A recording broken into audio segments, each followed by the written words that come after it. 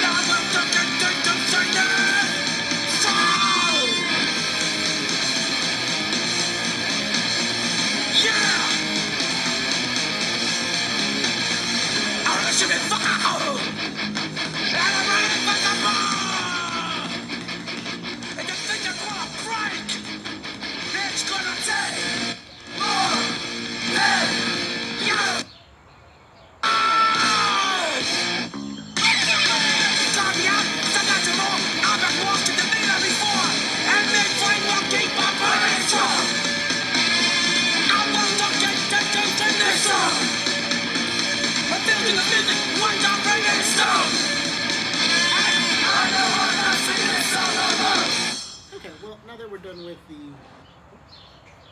Not allowed to get the advertisements, right? Now that we're done with the warm-up, we're going to move into our lookout. And our lookout is... It's not up. I'm trying to figure a way to put it up. Apparently, last time a bunch of kids didn't see it, so... I'm glad when you're honest, when you can find things when you can't, when you say things are difficult or not. That's why I want that as your warm-up. So I'm going to try and figure a way how to get the lookout to you guys. Next up, picture of the day. Another thing that kids said that they couldn't see. It was in your Google Drive, just along with the lookout. I put it in your Google Classroom under picture of the day. I don't know exactly where you can look. I'm only looking from the teacher's point of view, not the students, so they should look the same. So when you see it, go ahead and click on it, and then click on picture of the day. Those of you who can see it, great. Those of you who can, figure it out. The picture of the day is a picture of picadillo that my wife made for me. I wanted some picadillo, and I was actually at the H-E-B Kitty Hawk when I went to get this one. It's kind of a small H-E-B. It's nice, but it's a little small, a little too small. I went and I bought some stuff. They didn't have toilet paper. You know what I'm talking about.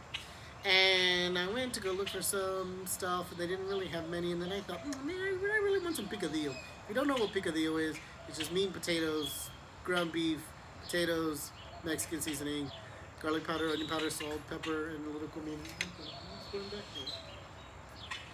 And this time I put calabacita or a little squash in it. It was nice. It was good. Sometimes I'll add carrots, just but little cube ones. I don't like it. Sometimes people add too much carrots and it overpowers it. So my wife made some fresh corn tortillas. So very good meal. Very delicious. Great. Okay. Tell me about yourself. Essay is due Friday. This is going to be a scholarship essay. This is going to be an essay that you're going to be applying for scholarships. Those of you who already have, perfect. You're doing everything you should. Awesome. Those of you who have not, it's not too late. School's still in session, but you know, time's ticking down. That's for seniors. For juniors, it's never too early to start applying for scholarships. In fact, they even had a bunch of scholarships, and when I took college field trips for juniors back in October, November, to schools because they wanted to talk to juniors. So juniors, it's still not too late, but you missed a few opportunities. Don't miss it anymore. Sophomores, now's the time to have a scholarship ready because next year when you start applying, boom, you got one. Boom, you got one. Boom, you got one. Freshmen, the 4 years fly by real fast. Real fast. Some of the seniors are like, yeah, they did. Okay, so this is going to be a difficult essay. Not because it's going to be long or lengthy or technical, because it's about you. And you don't know how to write about you. You know how to talk about yourself, and you know how to talk about yourself when nobody asks. But you don't know how to talk about yourself when somebody does ask. It's difficult. Some of you are going to say, it's hard. I don't know what to say. I don't know anything to write. I don't know about me. You're an idiot. Stop. It's going to be hard if you have nothing to say and you've done nothing. So all the accomplishments you've done, all the sports you've played, all the awards you've won, all the great straight A's you've earned, all of that now comes into play. Now you're going to have to describe yourself in about 500 words or less. 500 words sounds like a lot, but it's really not. If you think about it, your warm-up was, what are 3 criticisms of my YouTube channel? That was 9 right there. That's almost 10. And that's just one question. Look how easy that was. You're going to need to write an essay about yourself. 500 words, introduction, body, conclusion. Your introduction should not be, my name is Michael Dominguez. No, that's terrible. That's trash. That's terrible writing. If that's how you're writing, your English teacher should be ashamed. That is not good writing. That is bad. Nobody wants to read an essay that said, my name is Michael Dominguez. If you were sitting there taking the star and that was the first line, you would be bored. And I know you're already bored, but you would be really bored and already turn off and put your head down and say, I've got 4 more hours. That is not how you start a sentence. Or that is not how you, well, it's not how you start a sentence. It's not how you start an essay about yourself. I sat on scholarship committees, so I know a thing or two about these. You need an interest, shut up! You need to interest them the first sentence because they're...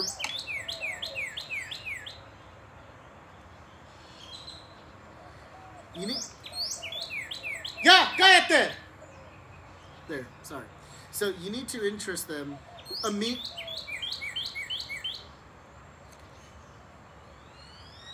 Give me a second.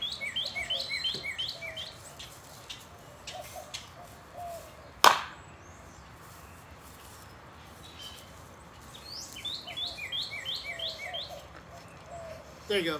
Just take a good... So, You need to interest these people right away, because when you interest them, they're going to keep reading. If they're not interested, they're probably not going to continue to read it, and they're going to throw away your scholarship essay. And then you're not going to get the money. And this is free money, right? So go ahead and get started. You should write about 3 things about yourself. Now, I know you can't really see what I'm writing, so I'm going to go ahead and get closer so you can see what I'm writing. 3 things. Oh, I guess I could bring the chair closer.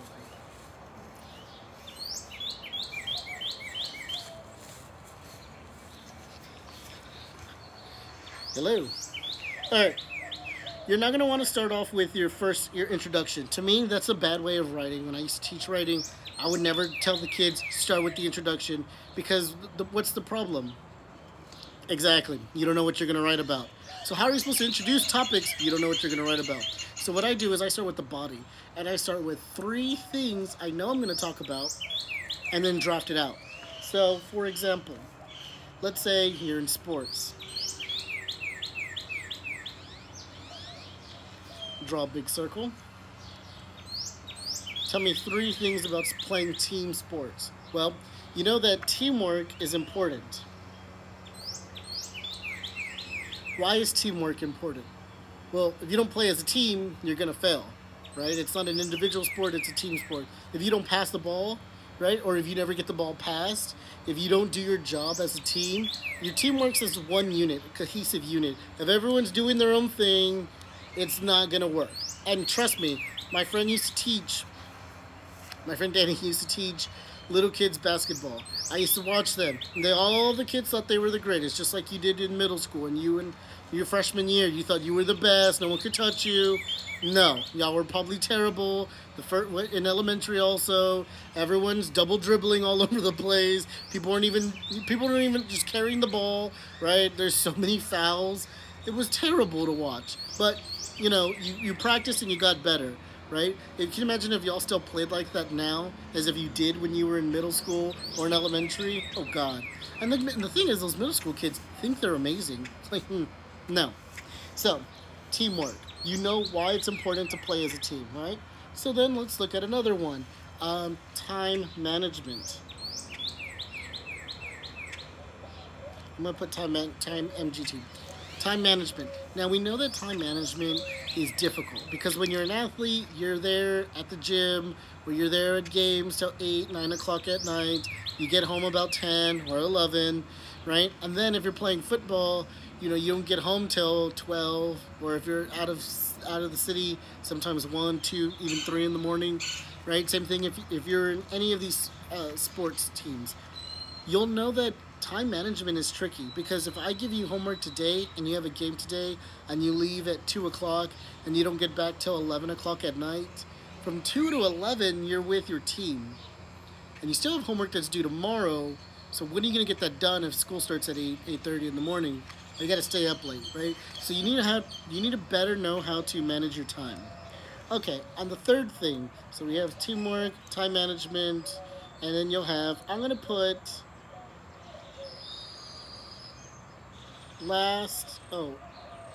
fast decisions. Fast decisions.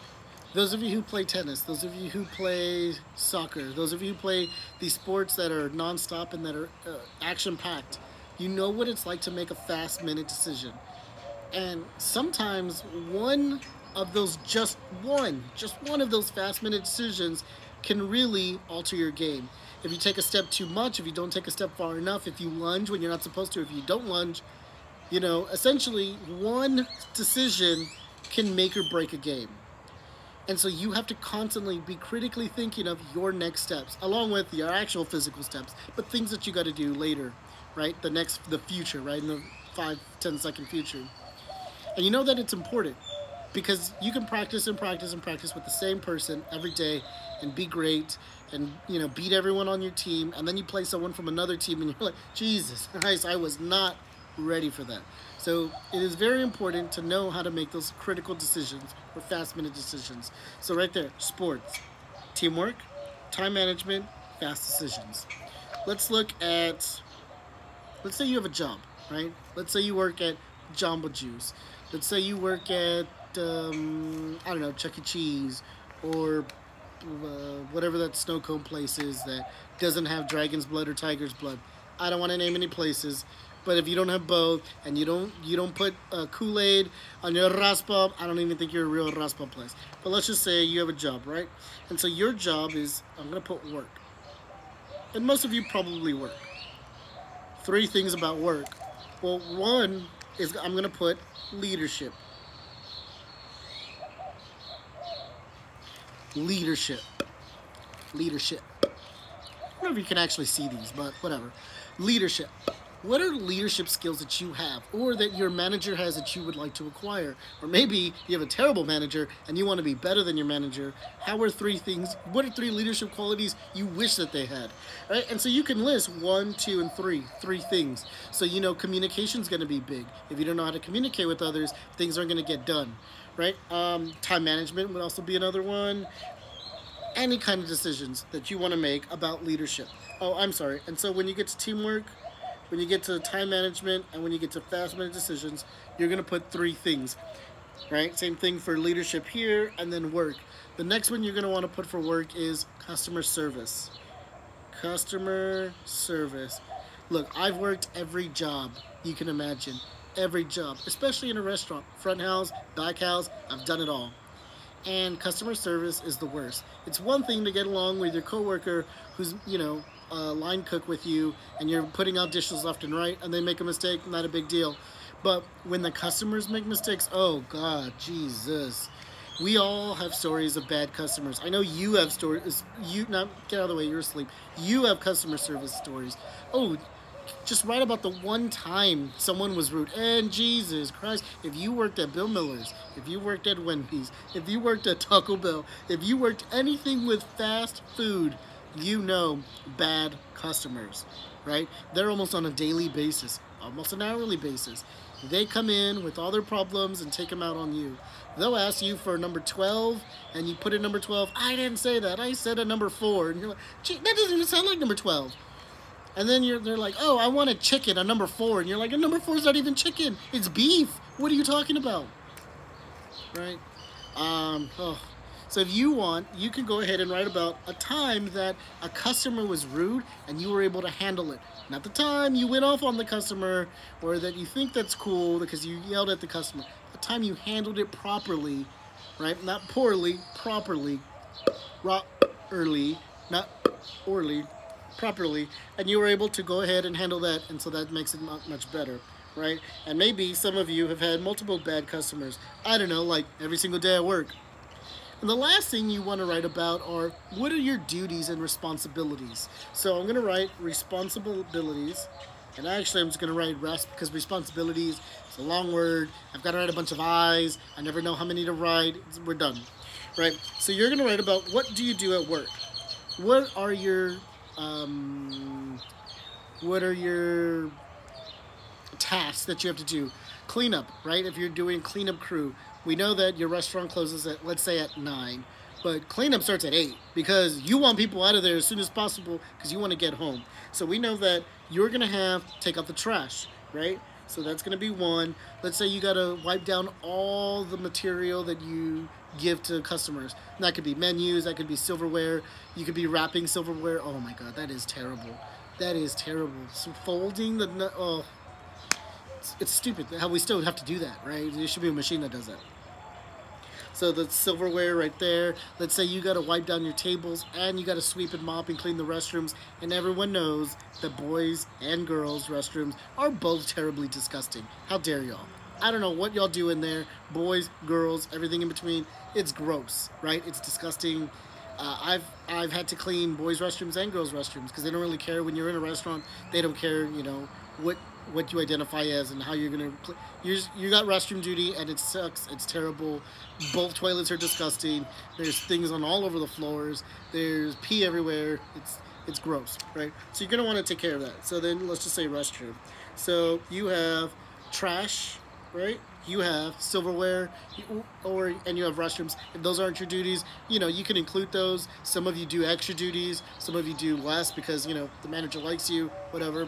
Nobody likes you because of that. And so right here, you listed 2 things, sports, work. And then you listed 3 things underneath: teamwork, time management, fast decisions, or leadership. Couldn't read it. I thought I was reading lemon.